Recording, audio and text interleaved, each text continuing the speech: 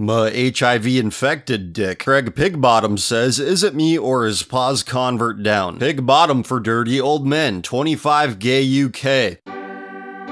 Always bottom, always bareback. When I was 17, I got into a 5-year relationship with an older man, the first gay I met. To make up for lost experience in my youth, I became a dirty, raw bottom pig slut. I'm also a bug chaser. Being paused would give me freedom to enjoy BB sex. I would let my VL count get really high. The UK is a much beloved locale among many bug chasers, and good for them for upholding their strong Anglo-Saxon identity. When will this shit end in America? When will this blatant bigotry against gay people end? When we start locking up homophobes for very long sentences the way they lock their asses up in the UK and other civilized countries. There's nothing more civilized than a group of people who engage in public sodomy, and do it with such frequency that its own unique term is used. And I can't forget about all the AIDS cocktails paid for by the wonderful National Health Service. Coming to you soon, America. Pip pip cheerio, motherfucker. My ass was made for pause loads. Married, closeted bug chaser knocked up with a homeless man's AIDS baby. Get it, men? LOL. Man sex is a virus, one that uses men as its host. Some try to resist it, others embrace it as the source of life and meaning. We live to breed the same-sex virus, to pass it on to every random anonymous dude we meet and fuck. It's how we reproduce, man. We shoot viral loads every time. Our jizz ain't for making babies. Our sex spreads like wildfire, squirting out of one man's dick, shooting deep inside another, then another, and another. Join in, buddy. You'll never look back. 2,353 notes. Come whore faggot in Satan's phallic service. Breed me, O demonic cock, so that I might serve you in lust and perversion. Hail Satan, the dark fallen lord. Hail Phallus, the one true god. Hey look, it's the new Pledge of Allegiance. That moment when a bug chaser asks you to share your gift with him on Grindr. Nah, this is just an obscure Tumblr thing. It doesn't exist in real life. I'm so sick of bug chasers. How is this even still a thing? Several times a week I get messages from guys who just want to get fucked by me so they can end up HIV positive themselves. It's even worse when they are attractive and seem normal. Confessions Friday. I confess that the highest number of men chatted with me on Grindr when I pretended to have HIV. I'm craving your big thick pause load, daddy. I want your bug deep inside my hole. I'm craving unloading my big thick cock's pause load in you, boy, and pushing my bug deep inside your hole. Message me privately and we can try to arrange a hookup. Toxic seed needs hole, seeking bug chasers for my pause load. Newsflash. Have you blessed an unknown victim, anyone, with your toxins? There were a couple of sex parties and dungeon darkrooms where I wasn't sure if they were pause or neg, but they wanted the load bad, and pretty much they wanted all the loads bad, just like I wanted the loads until one day the test was pause. Personally, I'm not turned on by stealthing. I'm turned on when people know what I got and they want it raw BB and get off on the load, pause or neg. One can't talk dirty about taking or giving a toxic load unless the other one is on the deal. When guys say they want to be stealthed, I view it as someone who really isn't ready to face knowing they are taking a pause load. Knowing or not knowing is all in your mind. If you are taking loads bareback at a glory hole darkroom bathhouse, you are taking pause loads or fucking a pause hole. So until you're ready to face a pause cock and say, I want your pause load and rather be secretly converted, well, you're not ready. Knowing or not knowing, want to be pause, you got to get over that aspect. At least he's considerate about when, where, and how he gives HIV. There's a special place in heaven for bug chasers. Oh no, I'm not gonna make a joke about that nightclub. No, that would be homophobic,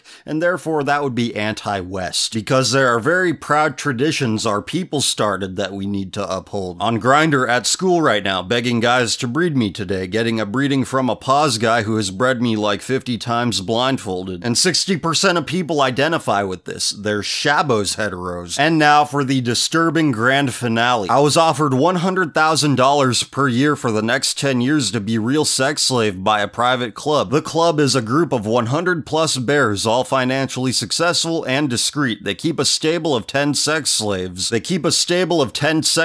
One has just finished a 10-year stint and is moving on, so there's a spot for another. There are several non-negotiable requirements. Must be under 5'9". Must have a penis under 4 4.5 inches erect, 2.5 or smaller flaccid, must have no natural hair growth on chest and butt, must be castrated, non-negotiable, must be willing to have nipple enlargement training, must undergo full body electrolysis, must be willing to never have a normal male ejaculation ever, must have all teeth except for the top 8 and bottom 8 removed, must be willing to accept female hormones, must be willing to participate in very rough sex to include very hard face, chest, penis, and butt slapping, must be willing to receive anal and oral sex upon request, averages 10 times per day, must never speak unless spoken to. If an answer requires more than yes sir, no sir, then must ask if I may speak further. I fit all these requirements. I am 33 years old but still get carded since I have very little facial hair. I am a straight male but was approached by several of these club members in a gym. They will pay that amount but want me to understand that I will never be the same after the 10 years. I will be given all living requirements but will be a completed slave with no human rights. Oh, it's also not on US soil. Would you do it? Is it worth it?